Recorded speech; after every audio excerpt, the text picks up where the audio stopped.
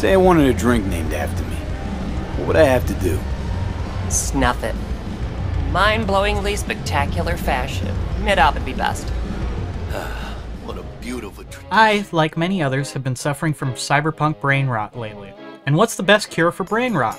Well, alcohol, of course. And holy shit, alcohol? Is that a fucking cyberpunk reference? The David Martinez drink is described as a shot of vodka on the rocks topped with Cola.